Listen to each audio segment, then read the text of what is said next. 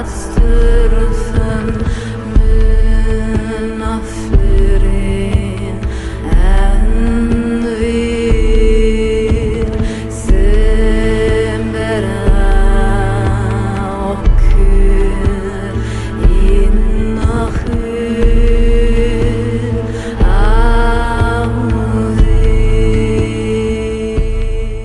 guys to everyone. Today is one of my biggest pleasure to have with me Kati Rán. She's an amazing musician, but I want just to let her to introduce herself because she's wonderful. So hi Kati Rán, first of all, how are you? Hi, thank you for having me here. Well, I think I'm doing good, considering the times we are living in.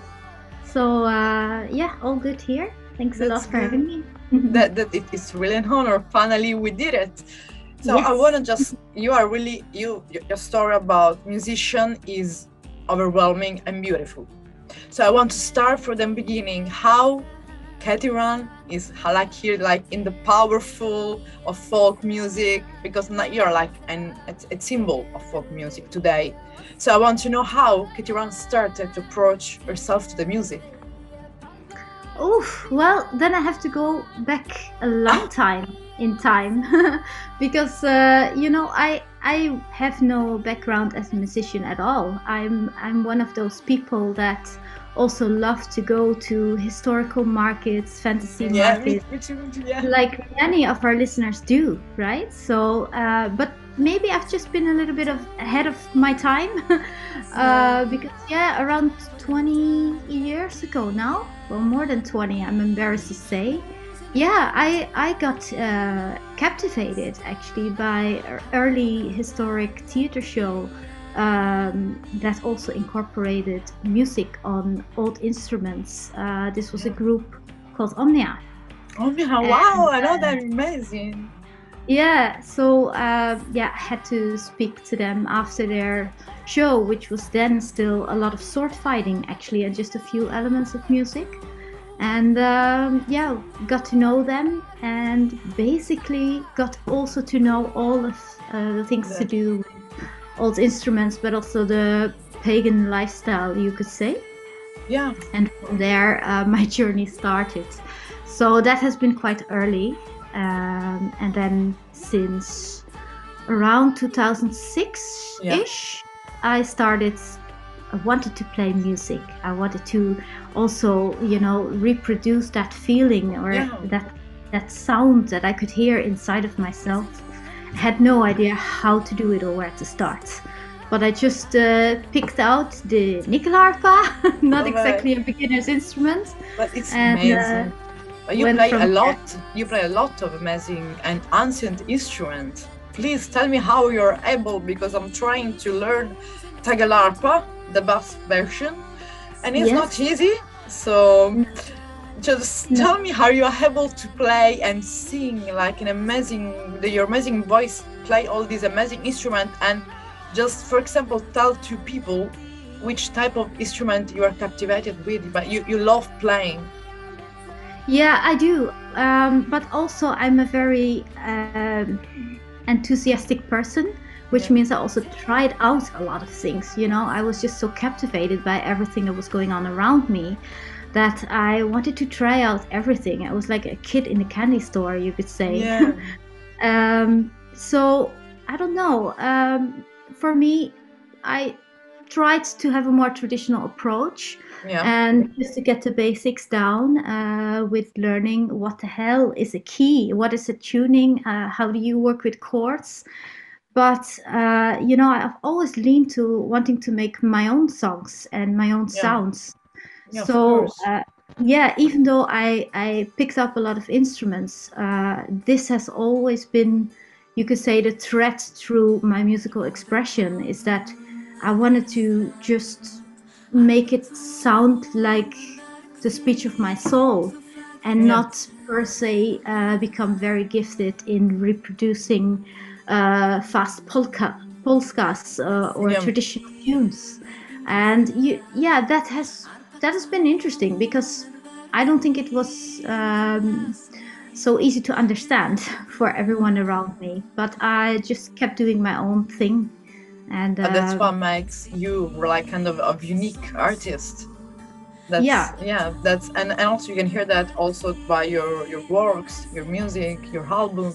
So speaking about that, I want to do, I don't want to go like, you know, in order, because sometimes it's like the normal things, like for the first, the last, and the middle. I just want you to let you speak about, in your opinion, the album that most, you can say, represented first you're starting, like your, like the first, the early Kati, and then and the other one that really represented your evolution as musician, composer. Well, I think I think it is the evolution as a person, because you know, we go through different phases in life, and if you make music that is an extension of yourself, then automatically if you change, the music changes. And I think that is something you can hear if you would compare the first works with the latest. But also, of course, it's a development of better learning. Help me with the title, because I'm also unable to pronounce that. Yes, try. Oh my god, it's Loose. Okay, Loose. It's amazing. That album, it's amazing. It's really good, and I made it with Christopher Yule together, who is most known for his work in Valraven, early Valraven, Yusin, and of course Heilung, which has blown up. So it's been fantastic to work with him, and he has been there also for me at a crucial point in my musical development, because I was at a point where I had to persist my vision, and I wanted to continue an album, but I had to continue by myself, and he stepped in, and together we made this. So I'm very proud of that, and I have some amazing friends on board there too. So it's been a very special time period in which this was created. It was the summer of 2015, and it's been this really intense 2 weeks in the studio, day and night. I can tell you, we were just in a total magical bubble. That's amazing. And it's because when you can say, when you compose, in my opinion, because I've never been a composer, if you compose folk, ancestral, ethereal music, is a completely way of composing, like another genre. It's more like a sort of even meditation that can reach spirituality sometimes, like a journey. In my opinion, this is what I always see in the folk scene. That is my favorite one. Okay. Yeah, and it's also a luxury that we had at the time for this album, because even though we worked a lot in the daytime, I personally think that the best moments on the album we created at night, because there's something else that happens for me when I create at night, and this is also how I do the latest 2 works, Blotbilje and Unermeinlied. These are really night pieces, like where you really shiver, because I love this thing. I feel the shiver right now, like I want chaos. I know what I will do later when I can go home, put this album and watch to the moon. You give me the perfect soundtrack for my boots walking in the night. Well, that makes total sense to me, because it's really been in that super deep of the night where everything falls silent. That's where something late at night is awake. You know, there's this like funny like something of you wakes up, like another version of you wakes up, and it has a softener, like a softener spirituality, softener. I don't know. It's like you have more creativity sometimes. It's like for the writer or the poets. They've maybe sometimes have more inspiration during the night, and people get weird about that. But no, for me, it definitely. Yeah, I agree. Yeah. But if you would like to suggest to the fan, I know that everyone knows you, but you know, there are the new generation of, especially the people who loves folk music. They give folk music for granted. You know, just like folk music is always associated with Vikings area, with I don't know, Viking metal. That has nothing to do with that. So for let them understand what really is folk music, on your Nordic folk music, which album of you or which song of you would like to suggest to them? Well, maybe I wouldn't even suggest a song of myself. I would suggest them to have a look at what inspired the musicians that they listen to a lot today, because every musician also has had their influences and also roots or cultural roots. So I would actually more lean into try to look up some old folk acts from the 70s from Scandinavia and see what they made, or in the 90s we have acts like Hetningarna, Garmana, everything Telu Turka did with Surnaika, multi-vocal female choirs with polyphonic spheres. These are incredible pieces, and I think at least some of the artists that have been doing this for a longer time, they know these acts, they know these sounds, and they are on the rotation. So still today, So I would suggest them actually to look at some historical folk music from their own country as well as the Scandinavian countries, perhaps. That's a good advice as well, because for example here in Sicily we have folk music as well, like the traditional music, the folk traditional music, and sometimes we even forgot our roots. So what you gave, it's a really good advice for people from every part of the world. But I want to know about your musical influences now. Who inspired you? Yeah, who inspired you? But many people did musical influences, but also other type of influences, like I don't know, it could be the nature around you, the people surrounding you, just so the musical and we can say the other type of influences. Oh, magic inspired me, and that's a magic answer. I like. Yeah, but no, of course, in the beginning of this talk, I mentioned Omnia. I definitely have to mention them again, as well as my first tutor on Niklarpa, which was Oliver Satur. And Oliver! I know Oliver. Yeah. It's really, and they were my first band the first band I ever listened to. And that was amazing. Yeah, Oliver, They are fantastic, and they're really quite the veterans in this trade. Yeah. So these people have been my friends and my family, and I've been with them for so many years. I also have to mention the deep dive into the Nordic genre, and I think that what really gave me a boost was spending time with Valraven from Denmark, the early project with Christopher Yule and Anna Katrin and Maria Frans. But also the first show that I saw by Vartruna on Viking Rock in 2010. Really beautiful. These people, they are known by now. But I also consider these people my friends. I'm very lucky in that regard. And, whether it has been an insightful talk or some instrument tips or finding a specific builder, I see a tendency to help each other out along the way, and I really like that. So it wasn't just my thought that, because in my interviews I've been with Aldrim, so with Aspen, I've been with Matthew C, with all these people coming from, and they are with Runa Hild. There's like a big family. So you are confirming just that. So when they tell me that we are just like a big family, like in the Viking merchant, something like that.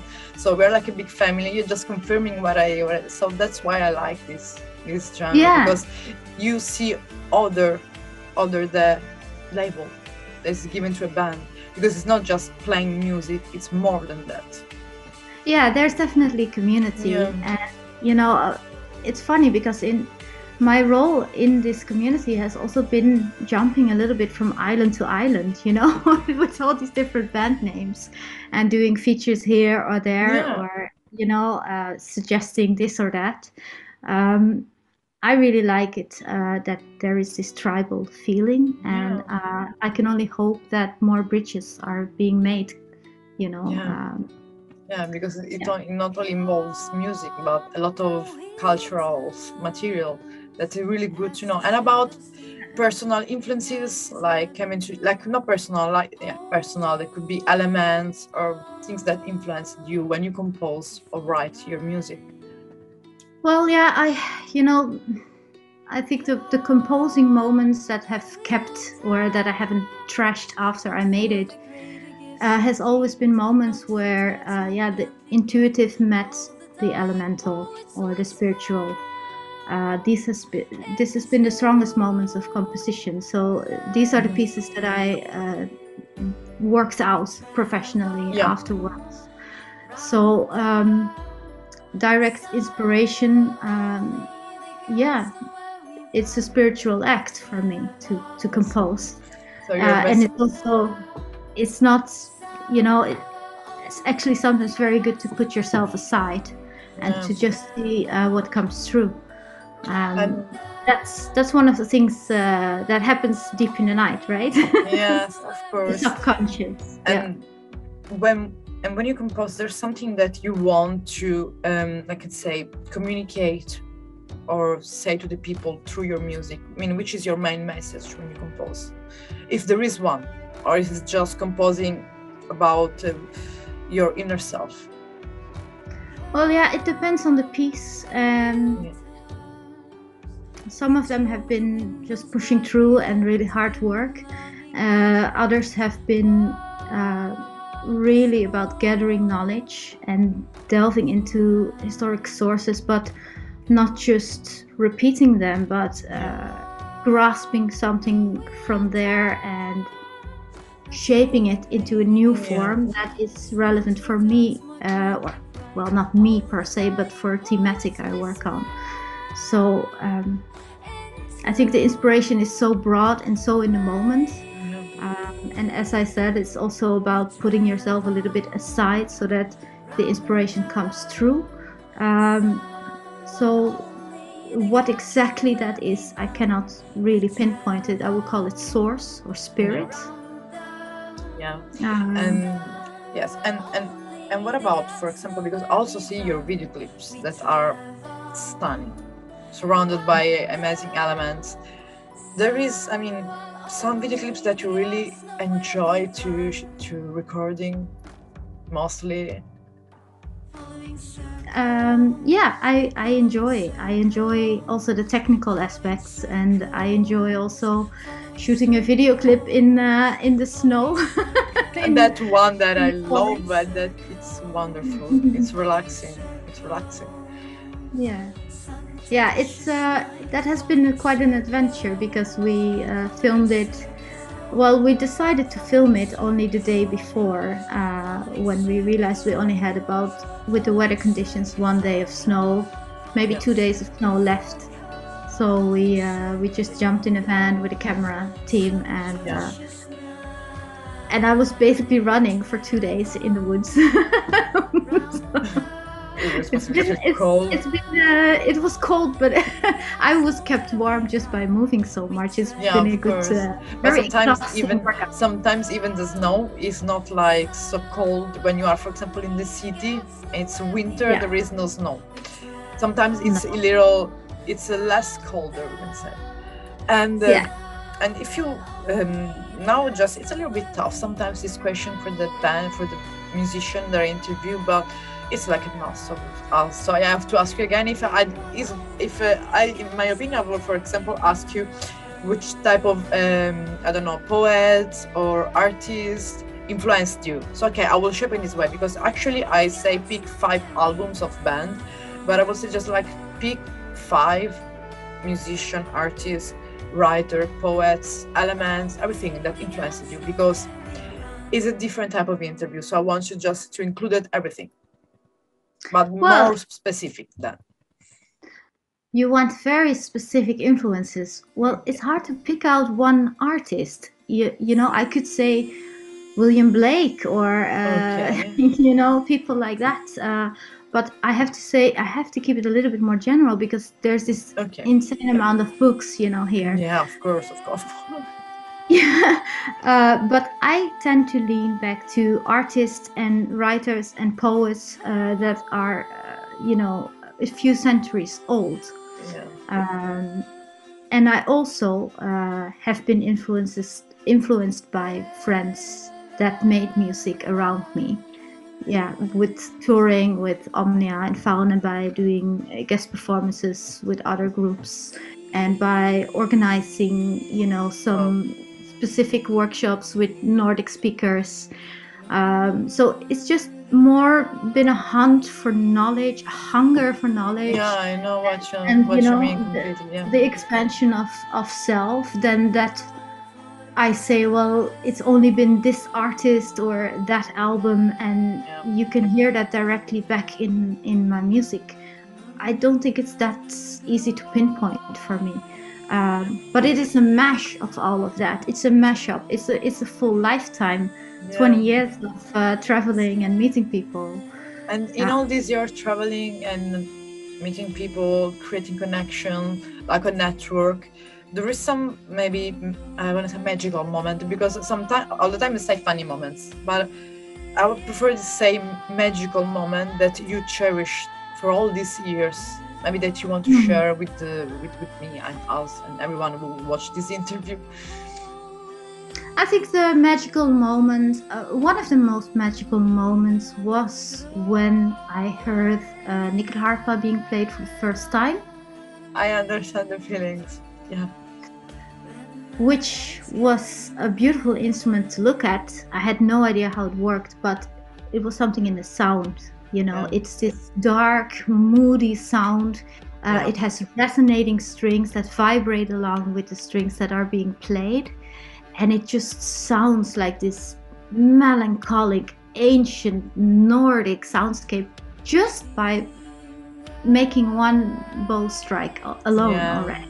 You're completely right. There has been something in the sound of that string, of that horsehair on string, that just called to me, and enough to say, what the heck is that? I want to learn to play it. So yeah, it's beautiful. That's beautiful. one of the moments, the most magical moment, of course. And also, that you had a lot of collaboration, and I think one of the last things, correct me because with the names, Nordic names, I'm still learning because I want to learn, with Gal. That's right? Yeah, Gal. What about this collaboration? Because I'm a really fan of him as well. Yeah, isn't it fantastic? I love singing with him. It's amazing. I don't know. We have a funny understanding. We don't need a lot of words to both of us. We just sort of nod and we know, and we just work from there. That's great. Yeah, it's one of those things that's hard to put to words. By naming it, it loses something. But I'm very blessed. Blessed to work with by him. the gods. A plural, not singular. It's you navigate towards each other, or to some people, because there's something in your frequency that just resonates and pulls, and it just something wants to be created. Yes. And that's also a feeling that I hunt. The manifestation of your thoughts. Yeah. The alignment. Yeah. So in the private, we can share some tips about. We can. Yeah, for sure. We can talk about nyckelharpa technique after. Yeah, because of course I will ask you. Oh my God, I'm confused about nyckelharpa. I was just wrong with that. I'm wrong with that. Because we are trying to build one from zero, from the tree of here, from Sicilian trees, to buy. So for have like a kind of unique sound, but it would be like an adventure. So it would be like really an adventure, but it's even better because you did it by your own hands, with the material from here. So it also have your own spirituality, your essence. That your energy, that instrument. I love it when you're involved in building instruments. For sure. I'm seeking that out also a lot. I like to be closely involved in my instruments, even to the point where I ask a builder to just, instead of building it for me, I want to come to his wood workshop and build it with him or her. Or, drilling out shells from the ocean. Stuff like that. Just before ending the interview, I just wanted to know about the future project you have, like album or live shows, if you have something planned already. Yes, I do. I have kept making new music, and I've also worked for some TV and film productions, which it will see the light of day a little bit later than I can share here now. But that has been a really nice thing to work on with amongst other a Scottish director and people from LA. Really nice folk and people that are quite professional. So that has been very good for me because I could contribute some historical instrument expertise, and they could teach me what they do on their end of the chain, sort to say, in producing it's an exchange. new things. It's an exchange, and I love that, to expand into new areas and new people. That's why we're trying to do as well, to expand, like going through digging as well, like I was saying, culture, or even trying to interview some actors to see their side, their musical side, because it's like an exchange, just not focusing only on that, but exploring, because that's when you keep them, when you become more interesting to the people. And about gigs, live concerts, I haven't played for some time, for many reasons, business and personal. But I've always kept it in the back of my mind. It's funny because I see so many things of how I want to do it. So that sometimes becomes already quite concrete before it's been booked on a stage. But it's something that is in development. At least here, there's a lot going on with plans. So let's hope to see that all soon. I hope to see you soon, really, in some gigs and some concerts, and just I don't know, maybe I will have my talarpa, we can play something together, or just talk about moon and whatever in spiritualism, because it's cool when you are able to share these things with someone, because it's also an energetical sharing.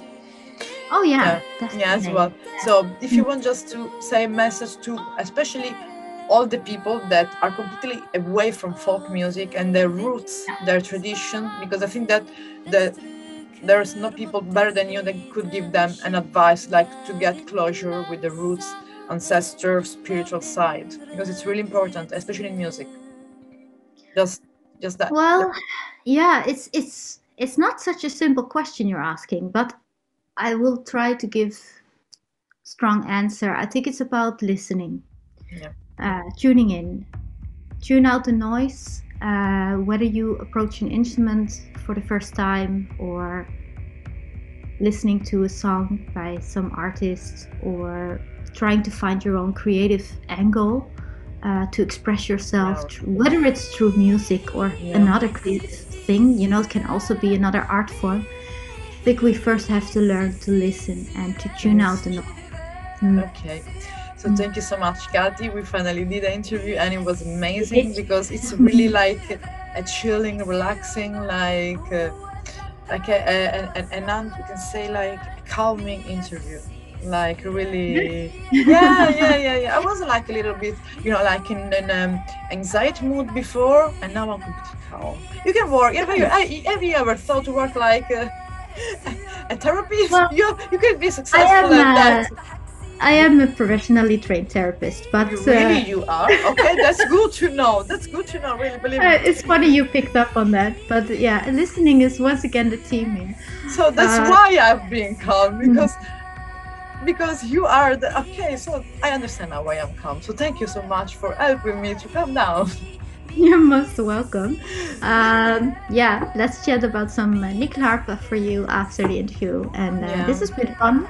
Really to be really fun. And then of course Thank you so much for watching us, and look everything you can for Kati Rán. I will put on everything under the videos in the description. Will be their website, some video, everything there. And for other questions, just ask straight to Kati Rán.